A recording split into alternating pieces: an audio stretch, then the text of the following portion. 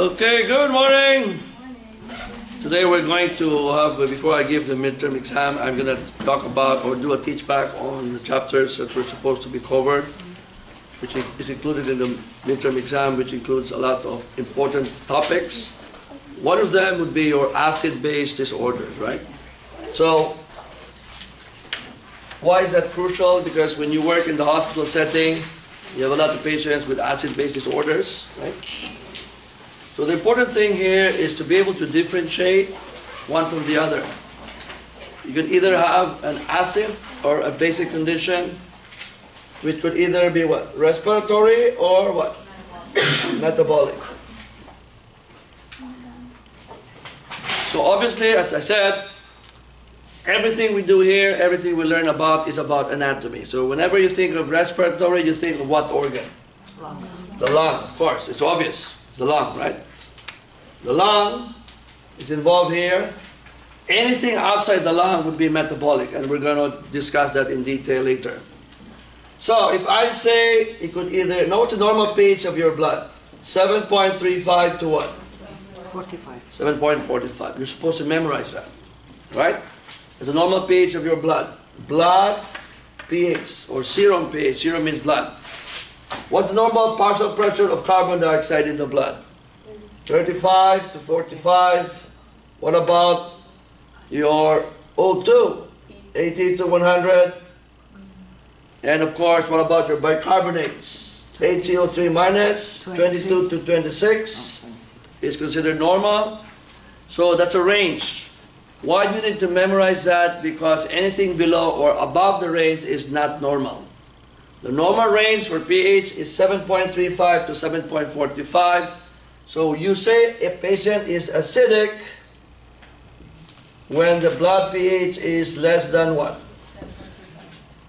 And you say a patient is alkaline when the blood pH is what? Greater than 7.45. Do you understand? The idea here, therefore, is that without knowing that normal range value, you're going to be in deep stool. Right? Why? Because how can you tell if the patient is acidic or not, or alkaline or not, right? Normal pH, less than 7.35, acidic, alkaline.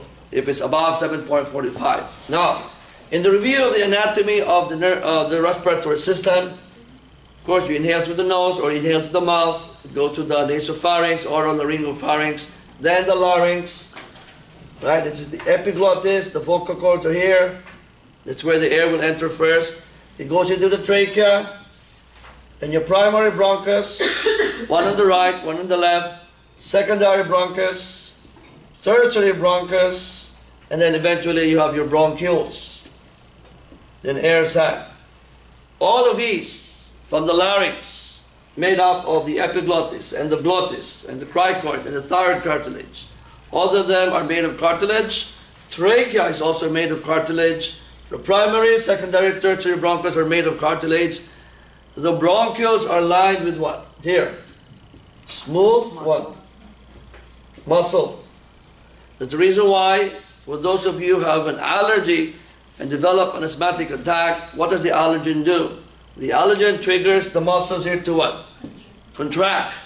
When muscles contract or go into muscle spasm, you have bronchospasm. It leads to bronchoconstriction. And when there is bronchoconstriction, it narrows the airways. It's difficult for the patient to bring in air and bring out the air. There is what? That's why it's called obstruction of the airways, right? And they end up with a sound called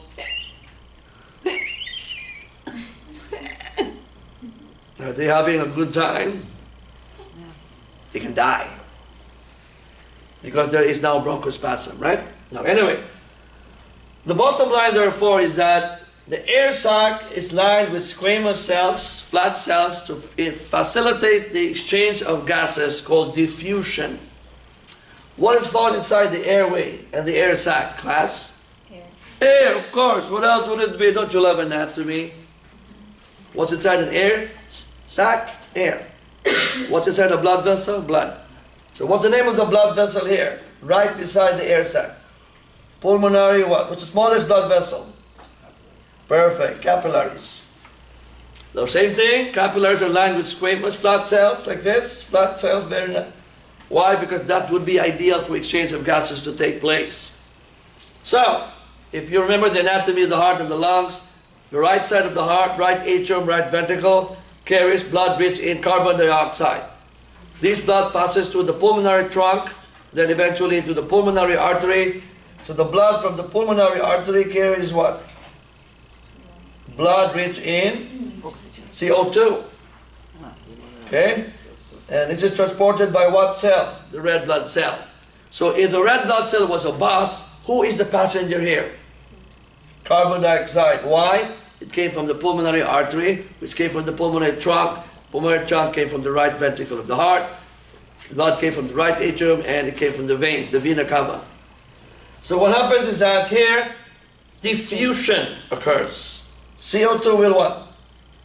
Move from high concentration to low, and what do you do with the CO2? Exhale. Exhale. And what do you do with the O2?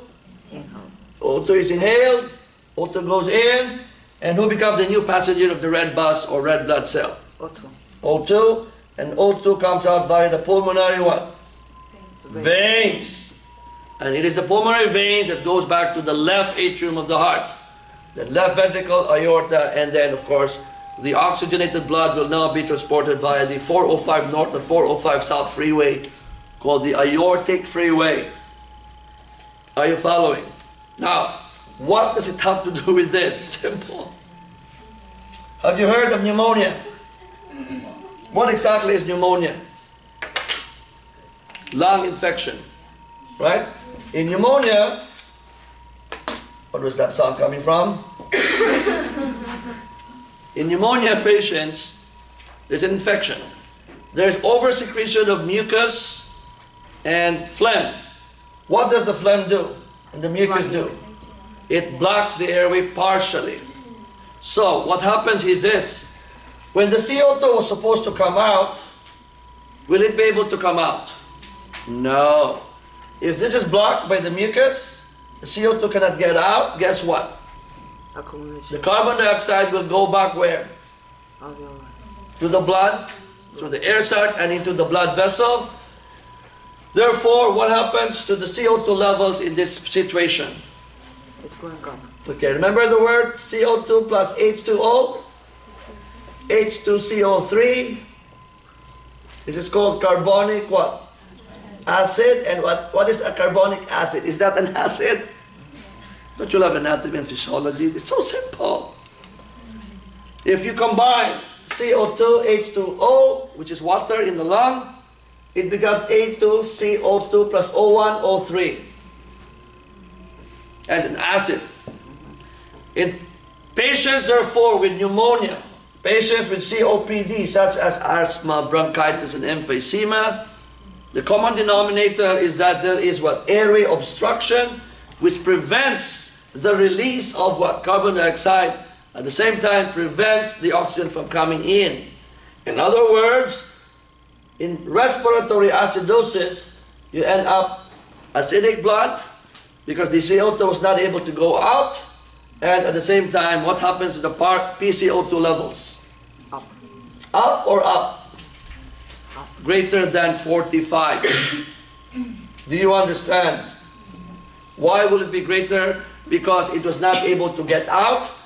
It went back. This is the block here. The mucus prevented it from going out. By reverse movement, it goes back to the air sac. It goes back to where? The blood. It's the reason why the blood levels are high. When I tell my nurses, when I used to practice medicine before I migrated here, we get the blood specimen from an artery. That's why it's called ABG. What does ABG stand for? Arterial blood gases.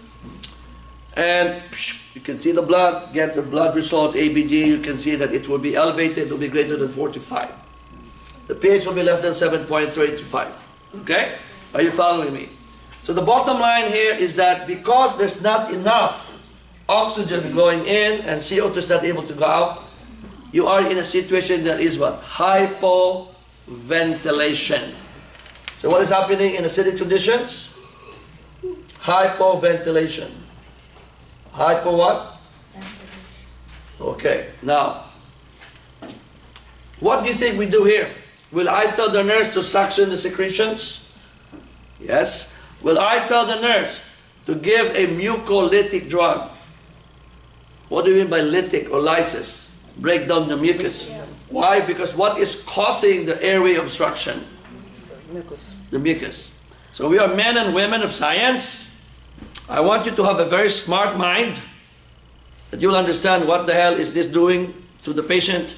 This drug called mucolytic drug, very commonly, well, you don't have to know this now, S-carboxymethylcysteine. Some of these drugs, they Mucilox, mucocysteine, they're designed to do that. It's designed to dissolve this so that it will be easier for the blood, all the oxygen to go out, or in, and our carbon dioxide to go out. What else? Are we going to give a bronchodilator here? Yeah. In the bronchioles, what will that drug do? It will make the smooth muscles relax, bringing about what? Bronchodilation. Will that affect your patient? Improve the patient's condition? Will I prescribe pulmonophysiotherapy? By doing postural drainage? Yes?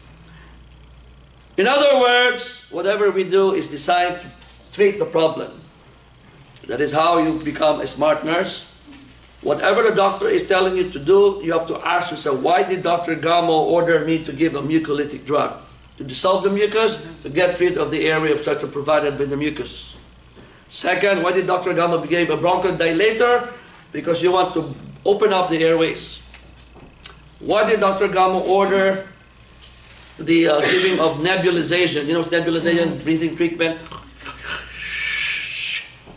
And most often than not, we put a bronchodilator there in the medication attached to the, it's water, and then, you probably heard about it. You have a nebulizer at home, right? Or humidifier, similar to that. Yeah. But it's better than that, okay?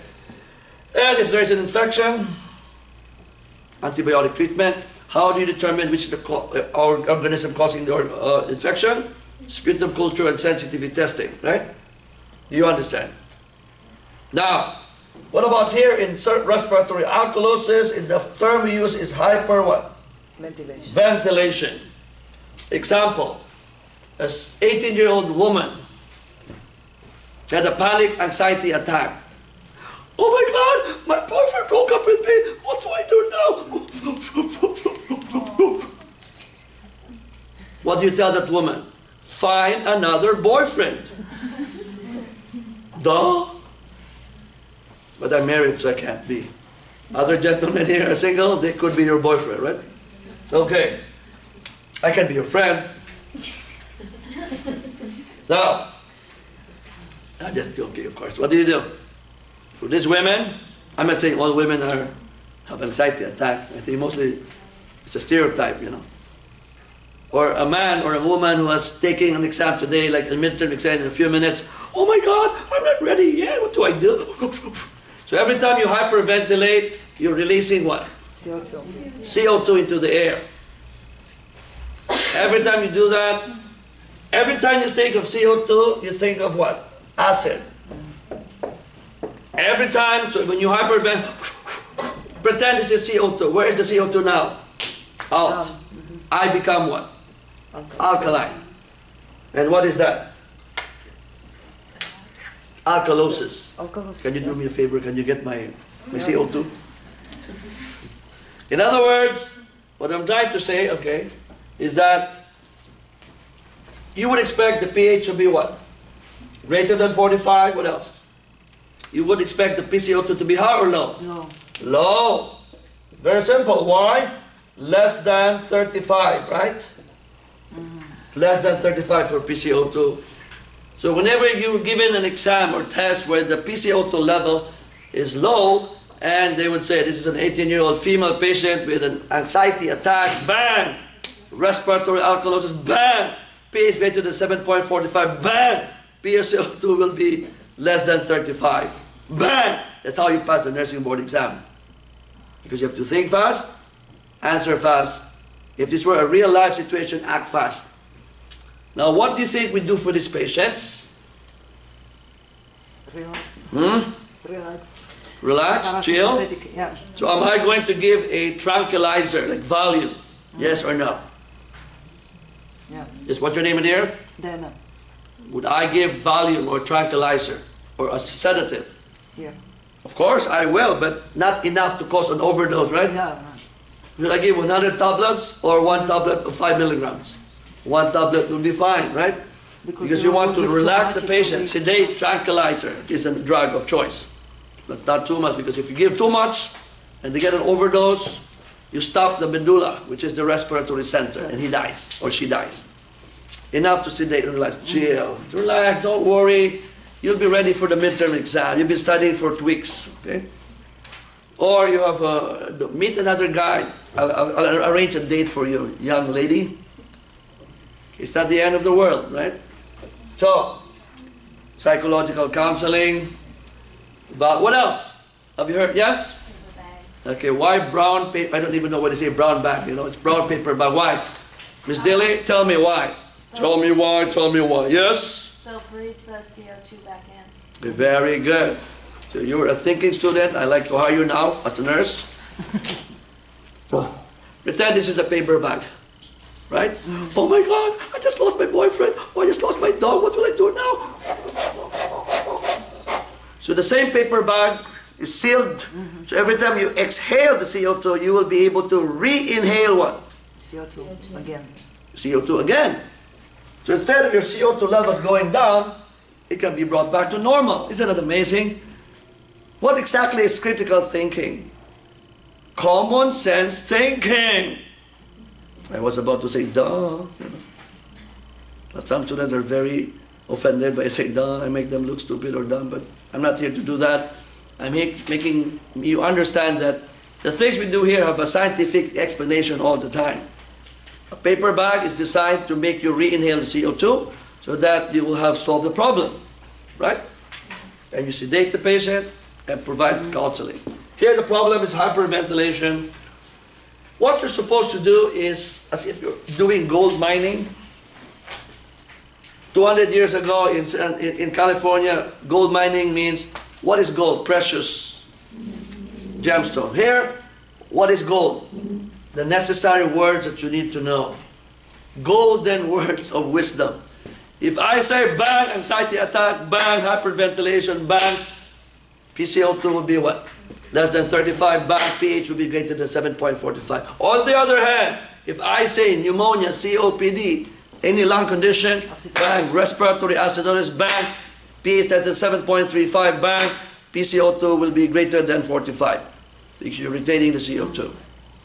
Does that make sense? Now, what about metabolic conditions? Nothing to do with the lung. Are we still good with the recorder? Did I press it? Okay, record. Sometimes I'm talking for 1 hour and then I didn't record, Jesus. Okay, I'll be wasting my time. Okay, acidic versus alkalosis. Very simple. When you vomit, where does the vomitus come from? From the stomach. Stomach, acid going out, and you And have what's inside this? alkalosis. Very good. Metabolic alkalosis. Yeah. Okay. Hydrochloric acid. Pretend it's HCl. So when you vomit, where's the acid now? Out. On the floor. Because you got rid of the acid, you become what? Alkalosis. Vomit. Or vomiting, right? Does that make sense?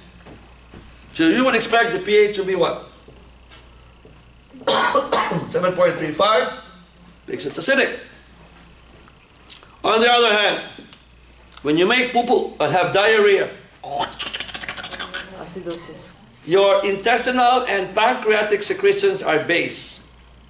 They contain, I forgot to mention this, bicarbonate, B for bicarbonate, B for base. B for bicarbonate, B for what? Base. So, if you have diarrhea, the base in your intestinal and pancreatic secretions will be base.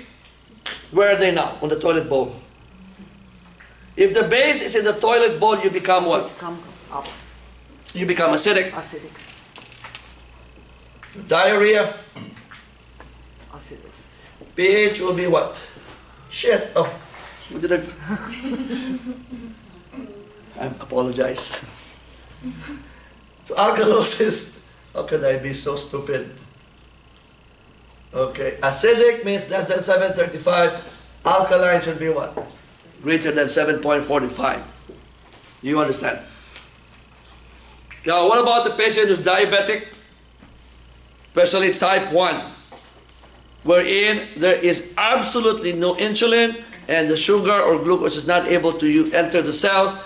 The cell has to use an alternate source of energy called fat. And when you use fat as an alternate source of energy rather than glucose, what do you produce? Ketones. And what are ketones? Acid.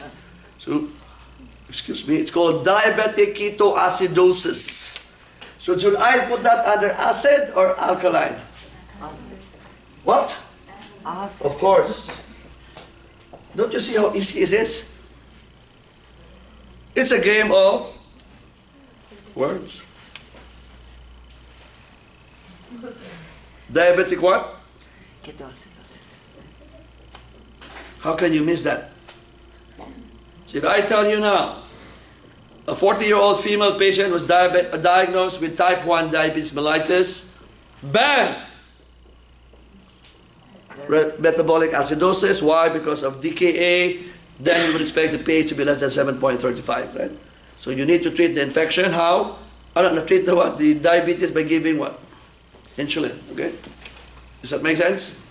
And give the medications. In other words, control the blood sugar. You understand why, okay? Is that clear? The idea, therefore, is that there are a lot of other conditions, but the important thing is that if it's the lung, respiratory. Other than that, so you will notice here what organs or systems are involved. Kidney. You have the what? Endocrine. Pancreas, right? What else? GI, okay? And of course, GI. And of course, in kidney. Now, the kidney, the good thing about the kidney, it works hand in hand with all these other organs. I give you an example. I will not anymore cover the compensatory mechanisms. It's very simple. If the patient is acidic because of this problem of pneumonia and everything, you're acidic, right? What do you think will the kidney do? The kidney has the capacity to either what? Excrete bicarbonate in the urine or retain the bicarbonate in the blood and in the body. If you're acidic, what did I say about bicarbonate? What's the first letter of bicarbonate? B. What is the first letter of base? B. Is this a base? Yeah. Yes, it is. It has the capacity to accept a hydrogen ion. An acid, just like hydrochloric acid, can donate a hydrogen ion. That's a definition of acid in basic chemistry. So, when the patient is acidic, how does the kidney compensate because of the problem in the lung? The kidney will just do one thing. Because you're acidic, what will it do? Will it retain the bicarbonate? Or will it get rid of the bicarbonate in the wee-wee or urine? Retain. Of course, you're so smart. Yes, that is compensation. How is compensation performed? Through the actions of the kidney. Bicarbonate is base, so it will retain the bicarbonate to bring back the pH back to normal between 7.35 to 7.45. On the other hand, if you are hyperventilating, developing alkalosis, what will the kidney do with the bicarbonate? Excrete. Retain or excrete in the wee-wee? Excrete. Excrete in the urine. As simple as that. Do not make things complicated in life. The word complicated is only used in Facebook. You get the joke, it's okay. Relationships, complicated. Okay. Now, do you understand, class? Now, let's move on. Erase this. Let's talk about COPD and CRLD, right? Let's start with COPD first. COPD stands for chronic obstructive pulmonary disease. You can either have asthma, bronchitis, and then what? Emphysema. Emphysema. Some books would use bronchiectasis, but these are the top three. Can anybody tell me where exactly is the problem in asthma? Is it in the larynx, trachea, bronchitis, bronchi, or is it bronchioles or air sac? Where? Okay, bronchioles. You're absolutely right, my dear. Why? What happened in asthmatic patients? Who was asthmatic here? Anybody who's asthmatic in this class? A patient who's asthmatic is exposed to an allergen, such as what? The pollen, the hair of the cat, the hair of the dog, or the paint. Once you're exposed to the allergenic substance, it causes the smooth muscles here to what? Contract in the bronchioles. You end up with broncho what? Spasm. And what does that lead to? Bronchoconstriction. Right? And whenever there is bronchoconstriction, it is a form of what? Airway obstruction. It is O for obstruction. But what kind of obstruction? Reversible or irreversible? Reversible, because you can make the muscles relax. So, there is wheezing. There's difficulty of breathing. It's called dyspnea. What does this mean? Difficult. And what does nya mean? Breathing. Nya. Breathing. This. Difficult. So what is dyspnea? Difficulty of breathing. Just like when you say patient has SOB. What is SOB? Son of a? Okay. Shortness of breath. Of course. What about apnea? What does A mean? Without. What is apnea therefore? Without breathing. You stop breathing. Just like when you have sleep apnea, right?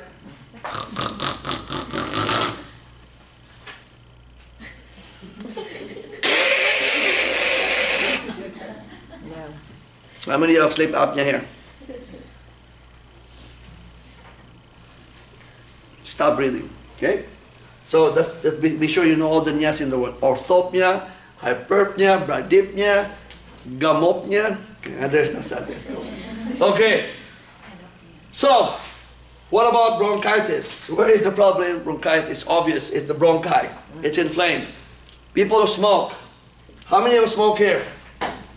How many of you smoke here? You smoke how many cigarettes a day? The two of you? How many cigarettes a day? So much. Too much. What about you? How many cigarette sticks a day? Is it pack of cigarettes or just cigarette sticks? 1 pack, 2 packs a day? No. Okay, it's okay. So if you smoke, guess what? You have 2 choices. Either you develop COPD or cancer. The problem is, I'm just joking, of course. I'm not trying to, you know. When you smoke, is it good for you? Obviously not, right? You are in the healthcare profession, you should be the prime example of not smoking. But I know when I have a lot of friends, my doctor friends, my classmates in med school. I said, are you supposed to be the model, right? But, and they're surgeons, so they have a lot of stress, so, you know. They have 5 families, that's why. I'm just joking, my friends will kill me now. I just attended this convention in San Francisco. I was absent for the whole week last week because some of my friends were there. My classmates in medical school, they're all over the U.S., they're practicing medicine and they have so much stress. So me, no stress. I just teach in a medical school, a nursing school. Them, they practice. They have a lot of high insurance that they have to cover. Me, relax, chill, you know. So when they smoke, guess what? You destroy what? What do you destroy when you smoke? The cilia. The cilia was supposed to what? Clear the mucus. So remember this? Remember in anatomy we talked about the cilia here? Like there's seaweed. And what do the cilia do? The cilia move like this. If I were the cilia, and this is the mucus. What is this? Mucus. Cilia 1 will pass into cilia 2. Hi cilia 2, hi cilia 3. So cilia 1 to cilia 2, cilia 3, and cilia out. But when you smoke, guess what? You destroy the cilia. Will you be able to make the mucus or phlegm come out? No. They will be retained here. And what will that mucus do? Obstruct the airway in the form of a mucus plug. That's the reason why, again, there is what? Airway obstruction here. So smoking is bad. Not only for you, but for me. Why? Because I get secondhand smoke. You understand? Now, so observe therefore that when we're dealing with these conditions, we need to know the problem. Here is the bronchioles in asthma. In bronchitis, it's the bronchi. What about emphysema? Can anybody tell me where is the problem in emphysema? Alveolar. Alveolar wall, the wall, the air sac wall. So this is the capillary here with exchange of gases. The capillary contains blood, air sac contains air. Can anybody tell me, summarize in 1 or 2 sentences, what is happening in emphysema patients? Yes? The air sacs are swollen. Okay. Collapse, yes, yes. Alveolar wall. The alveolar wall, what happened to the alveolar wall? They get destroyed. Why are they destroyed? So you notice I always have a follow-up question to every answer, yes? Why would the alveolar wall become destroyed? Permanently, irreversible. Yes, are you raising your hand, my dear? I'm trying to guess. Are you just stretching your arm? Okay, I said, Is it due to abnormal enlargement? enlargement, yes. Right. Yes? Is it alpha tricyclic deficiency? Okay, elaborate. I like you. I'm not saying I don't like the other answers, but if this were a thread on Facebook, you are in the right thread. You are reading the same books, but everybody has different opinions, right? But what is we're trying to converge to an answer? Alveolar wall is correct. It's damaged. It's destroyed irreversibly. People who have what? Deficiency of what? Alpha 1 Antitrypsin. Alpha, give me an alpha, give me a 1, give me an anti, give me a trypsin, right? So it is a deficiency in what? Alpha 1 anti what? Trypsin. Okay, so what? Can anybody explain? The answer is correct. Even if the answer is correct, but if you do not understand what exactly it means, you'll still be in deep stool. Yes, my dear. Your answer is correct. Of all the almost 30 students in this class, you're the only one who gave me the right answer. And you might even pass the nursing board exam. I'm just over this question only. But you will pass only if you can explain to me how can it be possible that you destroy the alveolar wall if you have deficiency in alpha-1 antitrypsin. There's one paragraph in your book that talks about that. Anybody? Proteolytic enzymes. Okay, very good. At least we're getting somewhere out here now. Proteolytic enzyme. Is trypsin a proteolytic enzyme? So when you say proteolytic, just mucolytic. Lytic means breakdown of what? What particular substance in the wall of the alveolus that is broken down? Protein. What? Protein. Of course, my goodness. Don't you love anatomy and physiology? It's always a game of words. Proteo, protein, lytic, destroys the protein component of the alveolar wall. Oh my gosh. Now, alpha anti, what is anti? Against the enzyme, which is harmful. The proteolytic enzyme. What is anti? Against the bad enzyme. Anti. Against. So you need a lot of these to protect yourself. But in this patient, the problem there is what? Deficiency. In other words, if you do not have enough of this substance, alpha-1 antitrypsin, you will be prone to what? In other words, not everyone who smokes develops emphysema. Only those people with what? Only with what? Only with what? Only with what? Only with what? Of which one? Can you be able to measure your alpha-1 antitrypsin levels? Yes? Yeah. The two ladies who smoke? Come back next week, tell me your values, and I'll tell you what happened to you. I'm trying to talk like an Indian now, okay? After watching all these YouTube movies. Yes, my dear? Yeah. It's amazing, right? If you have deficiency here, you know the problem. So if you smoke, I don't know. oh, you said you smoke, is it? You raised your hand. Yeah. You were just joking? Okay. I thought you were, oh, she's joking. So you're the only person who smokes in this class there, my dear. Yeah. But it's great if you have a lot of stress in life. But if you can stop it, good for you, okay? Because it will add more stress on your part because it affects your bude. And you also add more stress to me and the rest of the class because you're gonna. So every time I see that people smoking there in the parking structure, every time I park my car, they go, Dr. Gamo! And I said, hi! Do I go to them or we go away from them? Away. Although I like the smell of smoke. That I know what that can do for my cilia, right? Anyway. Now, the idea therefore is that all three of them have area obstruction. Which one is irreversible? What about these two? Irreversible. The damage will become permanent. Okay? Do you understand? Now, treatment, very easy. Can we give bronchodilators? Yes. Can we give mucolytic drugs? Yes. Can we nebulize the patient? Nebulization? Yes. Or breathing treatment? Yes. Can we do pulmonary therapy? Yes. Can we give treatment for infection? Yes. Can we give inhalers, like especially here? Yes, we do. Right? Particularly like albuterol or terbutaline or salbutamol. These are all bronchodilators. If you do not work with these inhalers, we can do you have heard of EpiPen? Epi stands for epinephrine, otherwise known as adrenaline. Is it a bronchodilator drug? Yes. Part of our neurotransmitter for sympathetic nervous system. Do you understand? Okay. So, do you understand about COPD? Now,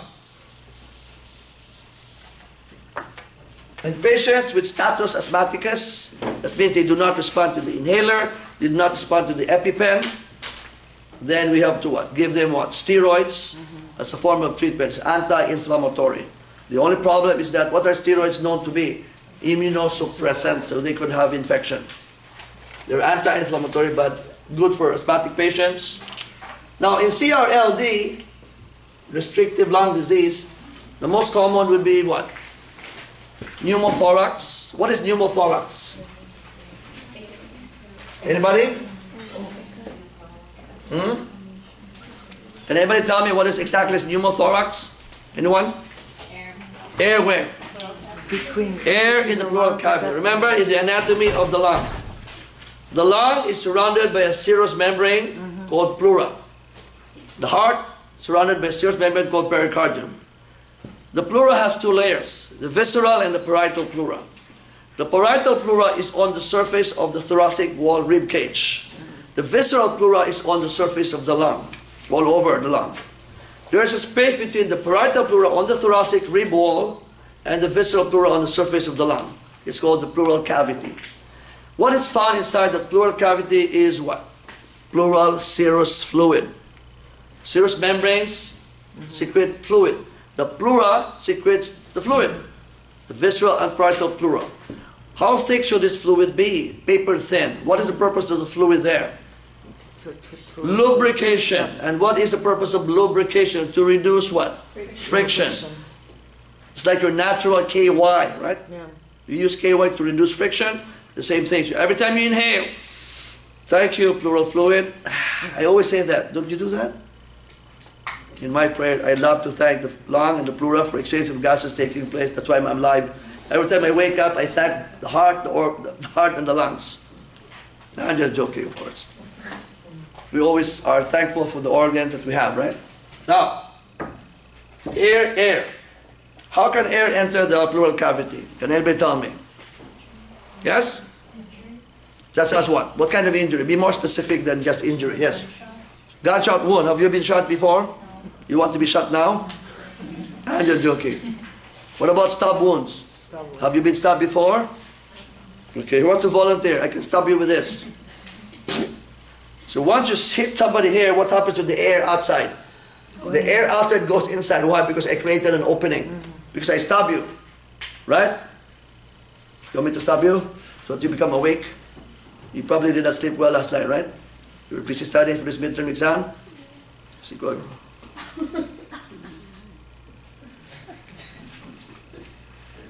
What about a broken rib? Can that also cause? Yeah. Of course.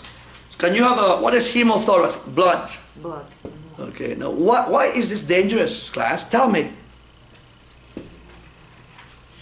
See, you have to explain. So this is how you become smart. A smart person is able to explain the questions of what, where, how, when, why. Why is it that when you have pneumothorax, hemothorax, you can actually die? Lung can collapse. The lung can collapse. Yeah. Why? Why will the lung collapse? Because, So this is your, let's pretend this is your lung on the right? 3 lobes. The left, 2 lobes. So, yeah. This is the pleura, rib cage. It's a lobe here. Okay. It's a diaphragm here. So if you have air entering here, what happens? In the pleural cavity, it occupies space. Positive. The moment the air occupies the space, it will push what? Lung. The lung to one side. What used to be a big lung becomes what? Smaller. A small lung. Why? Because it's now occupied by air or even blood. It's called, what is atelectasis?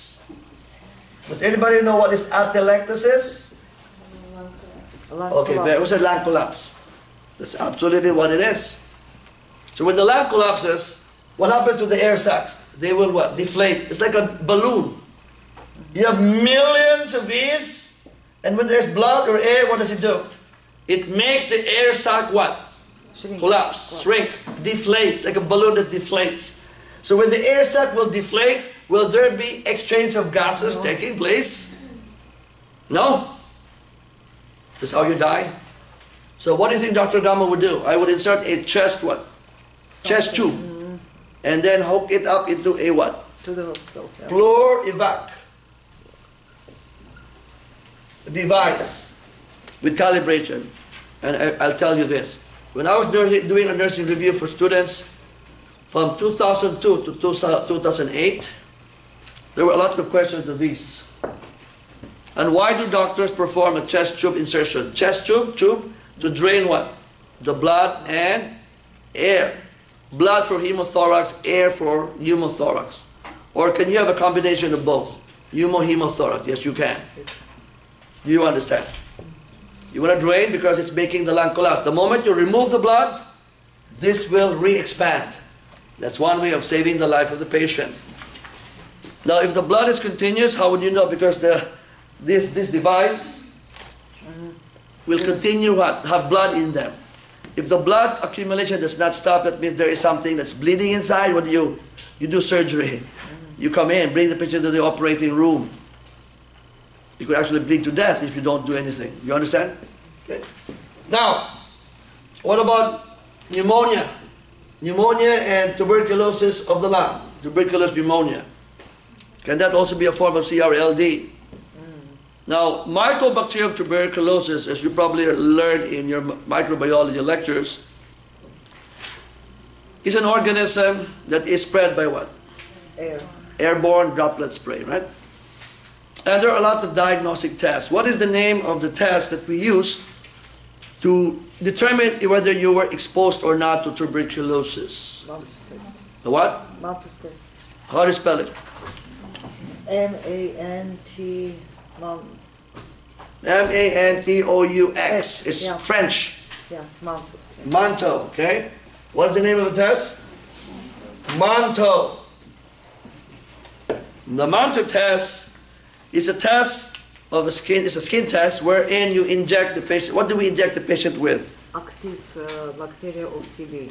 It's live attenuated, but it's Yeah. a portion of the, Portion of, yeah. the tuberculous bacteria. But what is the name of that? You mean I tell the nurse, inject. What will you inject? Huh? PPD. What does PPD stand for? Inject with PPD or tuberculin, right? Tuberculosis. Okay. What is this?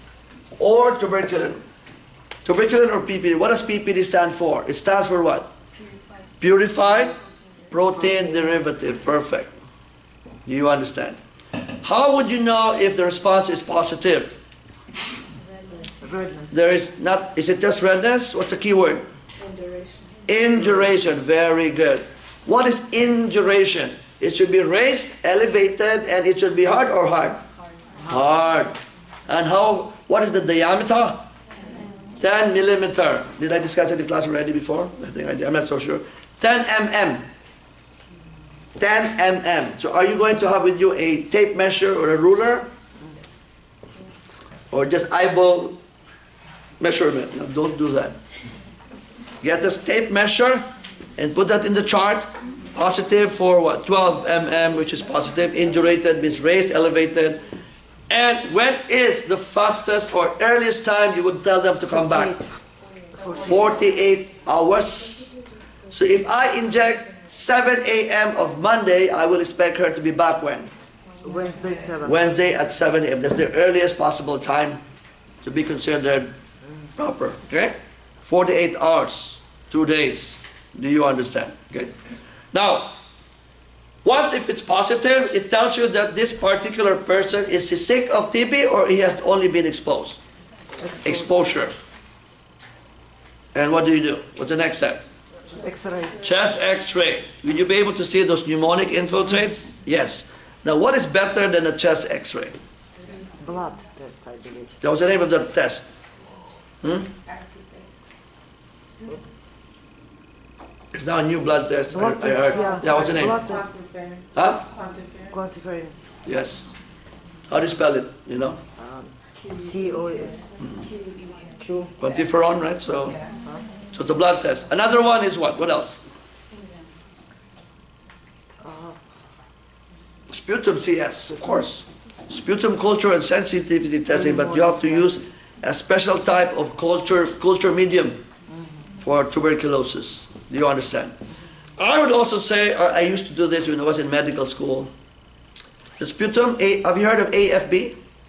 Acid fast bacilli stain. If you have a patient with tuberculosis infection, you not spit, but you cough out the sputum, you end up with what? Acid fast bacilli stain. It's positive, it becomes red or orange on the microscopic slide specimens. Is that clear? Okay. What else? What about scoliosis? Can that lead to this? And why? See, she always asks me, why? Well, you know, the spine is straight, normal people, right? If your spine is curved like this, what happens to the rib cage? It rotates. And when the rib cage rotates, it affects the expansion of the lung. It restricts, that's why it's called restrictive lung disease, because it will restrict what? The breathing patterns of the patient. Do you understand? Okay? Is that clear, class? Now, I'm almost 1 hour, so I'll have to stop in a short while. The other thing you also need to know about in this chapter, I think, what about fluid balance, right? Overload and deficit. The most important thing to remember is this. Fluids could either be what? Overload or what? Overload or what?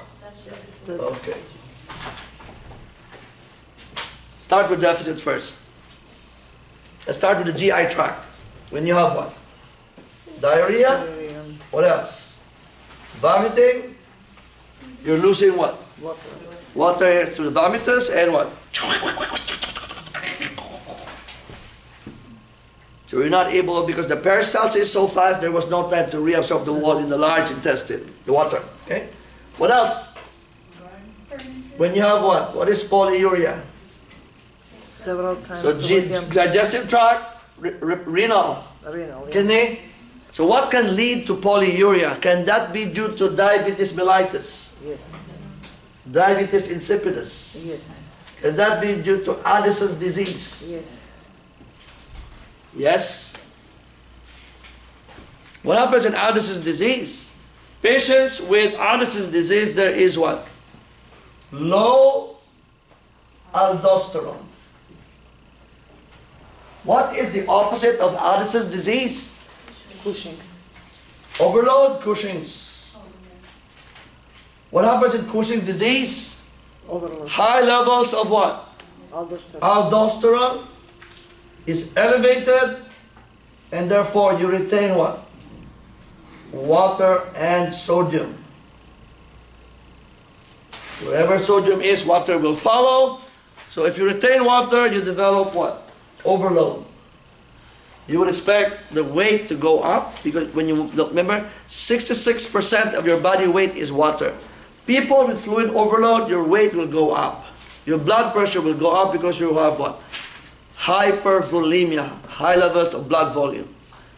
Okay, going back to this. Insipidus, what's the problem? Too much water. They are using. Polyuria, water comes out. Why? What is the problem in diabetes insipidus? Which hormone is affected here? ADH. ADH, very good. ADH is produced by the hypothalamus, stored in the posterior lobe of the pituitary gland, and this hormone, just like aldosterone, will promote water retention by the kidney. Just like aldosterone, by the kidney. So here, high levels or low levels of ADH? No. Hmm? No. Of course, low. Down. That's the reason why they're not able to retain the water goes out in the wee-wee. Fluid volume deficit. Now what is the opposite of diabetes insipidus? Now there's no more time. Can I answer my own question? I will. It's called SIADH. In here you have what? High ADH. And it stands for what? Syndrome. You know how to spell syndrome or syndrome, right? SYNDROME. Syndrome of inappropriate ADH. It's high levels. So what do you do here? Retain what? Water. Water by the kidney. And that's the reason why you have fluid volume overload. Now what else? Anything that has to have word failure, like what? Heart failure, liver failure, and kidney failure. So how do you know that they have all these? Have you ever seen their feet? They're swollen because they're retaining water. Bipedal edema. What else? In heart failure, you have what? Pulmonary edema. Especially left-sided. It came out, you studied this part, right, last week? Left-sided, L for left, L for lung. Okay? Or for left side of lung, okay? Now, what else? Kidney, same thing. It regulates your fluid volume. And of course, liver. People with ascites. What is ascites? Accumulation water in the peritoneum. Accumulation of water in the peritoneal cavity. You have ascites. ASCITES. How about kidney failure? Periorbital edema, moon phase, same thing. You end up with water retention in these patients. You see the difference? Now, what's the treatment? Very simple. If you are deficit, you are dehydrated, what do? Replace the fluids. I forgot to mention, what's the most common here too? Burns. It's very common. A patient with burn injury, OMG. They have fluid volume deficit, they become dehydrated. The first organ that will be affected will be the kidney. You end up with renal failure and renal shutdown. You become oliguric. Whenever we have patients with fluid deficit, they can develop hypovolemia. Why? Because the moment you lose fluids or water, water is a major component of your plasma in the blood. You lose water, the blood volume goes down. It's called hypovolemic shock. The key principle, therefore, is make sure you replace the water or fluids in the body. In burn patient, you're dealing with two major problems. One is dehydration due to fluid volume deficit, burns, and second is what? Overwhelming what? Infection. Because you do not now have any more protection to your body when you burn your skin. Okay?